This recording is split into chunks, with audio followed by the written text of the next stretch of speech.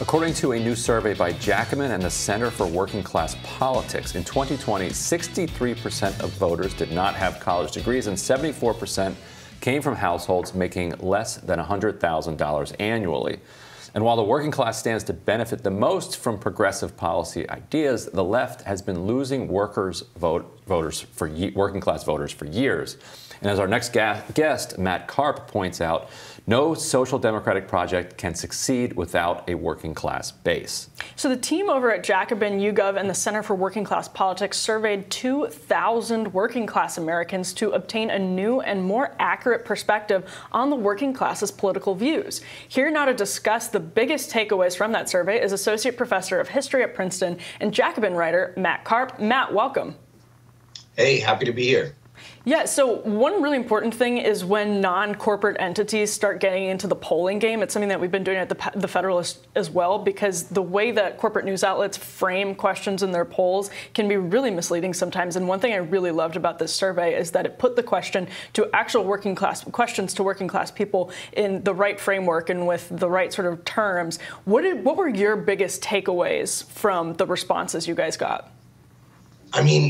Just to begin with the framing of the survey itself. As Ryan pointed out, this is a demographic that Democrats have been losing for years. Chuck Schumer infamously, we all remember that, that moment in 2016 when he really let the cat out of the bag and said, this is not just an artifact of history. This is our explicit strategy. For every blue-collar voter we lose in Western Pennsylvania, we're going to pick up two, Republicans in the Philadelphia suburbs. Democrats have been pushing this for a long time under different guises. And our view at Jacobin and at the Center for Working Class Politics is that this, not only do working class voters represent a supermajority of the electorate and are a necessary component of any coalition that can achieve big majority in Congress or drive forward a progressive agenda, they're absolutely essential to a left-wing agenda, to anything that,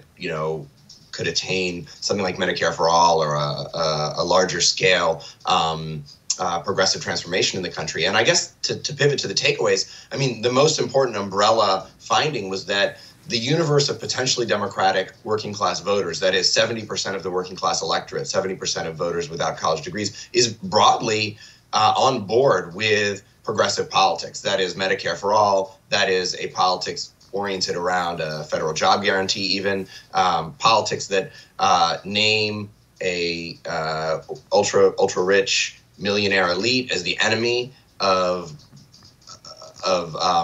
economic gains for the working class. In both in substance and in language, these voters are available to Democrats. But the way that politicians make their pitches really matters. And we found real gaps in between different styles of making pitches for progressive politics. Right, and so you talk in your survey write-up about how there's this myth, this idea out there that there's this great kind of left-wing mass of people who are so cynical about politics that if they believed that a politician was really going to deliver for them, that this mass would rise and would deliver a progressive working majority for whoever could make that claim. And while you did find that, like you said, 70% or so identify with broadly progressive economic ideas, that it's a lot more complicated than that, and that if every single working class voter was forced to go to the polls and cast a vote, it wouldn't actually necessarily benefit Democrats. So why is that, and what needs to happen so that you trigger that 70% of economic agreement that the working class has with Democrats, rather than the hostility that they have around so many other issues? Yeah, no, that's well put. And I think, there was some sobering news in this survey too. There's some good news that I'm going to get to for, at least for people who are interested in connecting working class politics to egalitarian policy. But there's some sobering news in the sense that the kind of most idealistic version of the I'll say this as, no one was a more diehard Bernie Sanders supporter than me, but the most idealistic version of the Sanders theory of politics, the kind of if you speak it, they will come idea. We saw how that worked out at the polls in terms of generating new voters and new turnout. It was not as successful as I'll say we royally had hoped. And I think this survey, in a sense, confirms some of that by, showing that by and large, working class non-voters are not ideologically any more progressive or left-leaning than working class voters. And in a sense, in this universe of the sort of 70% potentially Democratic working class vote, we left out the sort of hardcore, strong Republican partisans. But within this gettable universe, politicians, including left-leaning politicians, maybe especially, have to work hard and be smart and, in effect, match their own electoral pitches to what these voters want. They can't simply sort of speak a timeless truth of egalitarian policy and expect that these disillusioned voters are going to flock like, flies to this honey. They have to actually, do politics.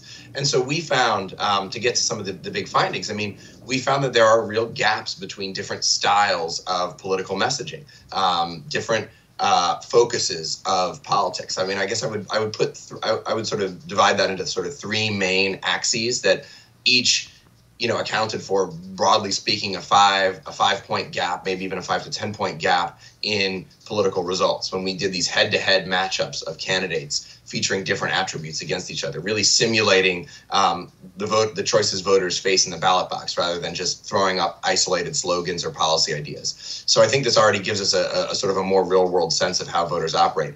But candidates who offered an economic focus as opposed to a sort of a bread-and-butter focus, as opposed to a focus on racial justice or immigration, that was accounted for broadly about a 5-point boost in the polls. Candidates who spoke in populist rather than what we sort of shorthanded as woke language, that is identity-centered language, sort of highlighting suffering and vulnerability and diversity, and that made a moral appeal as opposed to that made a concrete economic material appeal, blaming millionaires and lobbyists. That also accounted for, again, a broadly 5 to 10 point difference. And then candidate background themselves also mattered. So candidates who were teachers and construction workers performed significantly better than candidates who were attorneys or CEOs. Working class voters want to vote for working class candidates, and that's something that we should keep in mind. So when you mix and match some of these attributes, you got some really striking findings. A teacher, you could really build up massive leads, and this is a new stat that they've unveiled for me today.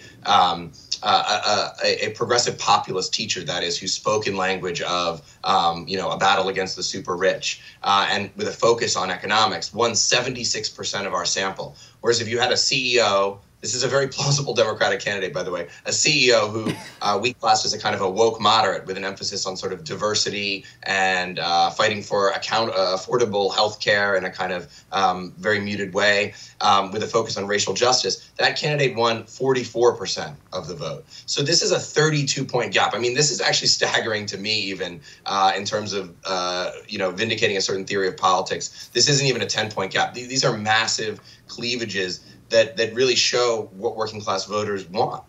So one thing that's really interesting is the survey finds that there's a messaging problem, but I also think Democrats have a deeper problem than just a messaging one, because I'm thinking of why these pitches are made in woke terminology, and the survey says progressives do not need to surrender questions of social justice to win working class voters, but certain identity-focused rhetoric is a liability. But that rhetoric is how they sort of push through neoliberal economic policies. It's more than just the style. It's connected to their substance of kind of sneaking things through. So when you say the CEO candidate is plausible, the teacher one is really, really interesting. I guess I'm just wondering, from looking at the data and analyzing the data, how it's possible for Democrats to balance the style and the rhetoric with also, because you get caught in these traps where if you say one thing wrong, the media pounces and says, you're a sexist, you're a racist. We saw Bernie Sanders go on Joe Rogan, and that was a controversy in and of itself. So how is a Democrat supposed to balance all of these things? And actually, Matt, can I add a question to that, which is that did your survey find that voters were hostile to the racial justice message and that's what turned them off? Or do they believe that the CEO is lying about actually having any genuine concern about racial justice and is just using it as a cover for their more tepid economic message? There's no question, to Emily's point, that it's a challenging media environment for progressive candidates. I mean, we saw this in the way that, major news outlets covered Bernie Sanders. It has been discussed ad nauseum, and I think almost corroborated with data in terms of the sort of the quantity of stories that came through and the opportunities that the corporate media took to take shots at Bernie, and absolutely using different forms of including, again, what we shorthanded as woke politics against Bernie. But to Ryan's point, so that's going to be a challenging issue for any candidate who comes out with a populist, unapologetically, economically left message. I think that that's true. And this survey doesn't have clear answers for that, other than to say that the good news is, on Ryan's point, is no, this is not, we found literally almost no evidence of, among the potentially Democratic working class electorate, we found no evidence of what political scientists sometimes call racial conservatism or hostility towards a strong, forthright, vigorous opposition to systemic racism even. Our survey takers were very firm on this. And the question is not that these voters are in any way hostile to questions of racial justice. The question is when candidates, I think, whether moderate or progressive, center these kind of moral and identity-focused appeals to the point of crowding out the bread and butter economic goods that progressives aim to deliver, then the candidates seem to suffer. And you can look at this whether we classed it all, candidates had to give their day one priorities. So you can see, day one priorities of jobs and economics were stronger than racial justice. That was true even for voters who were on record elsewhere, in the surveys supporting candidates who oppose systemic racism. So it's not about, voters being lukewarm in their opposition to racial discrimination or racial oppression. It's about how candidates reach out. And so just to peel off one more version of this, to one more piece of data, Latino voters, there's been a lot of talk about Latino voters and race these days. And why did Latinos trend toward Trump in 2020? And, even more recently, we've seen the numbers, turn against the Democrats. So if you look at Latino voters, two candidates who both make racial justice at the center of their messaging we looked at, which is, overall not the strongest approach, but still. The candidates who, spoke in the sort of progressive populist language won 67% of Latino respondents in our survey, whereas those who use this sort of identity and activist-focused language, of vulnerability and of sort of survival, name-checking, various constituencies, only won 46% of those votes. So I think, again, that's a really huge gap. That's not really about whether racial justice is an important part of progressive politics. We know it is, and it has to be central. And I think anyone who would want to sort of make the claim that Jacobin is trying to sort of sideline a fight for racial justice, I think that's a straw man. The question is, though, how do you make that appeal? Do you make it in populist terms, or do you make it in this very sort of specialized, I would say, as an academically, derived language? And I think it's clear that this approach is not as successful. And if you want to win Latino votes, if you want to win blue collar votes, if you want to win working class votes, if you want to change politics in this country, it makes sense to pay attention to this stuff. Yeah, and the condescending sort of contention from the center is that we must prioritize style over substance, and that's really that's how we win working class voters. And the immigration issue is one where all of this sort of comes into play, and there's a lot of interesting stuff going on. Matt Karp, thank you so much for taking the time to break down these numbers. Thank you. Super, super important survey. We hope you all check it out at Jacobin, and we will have more Rising for you right after this.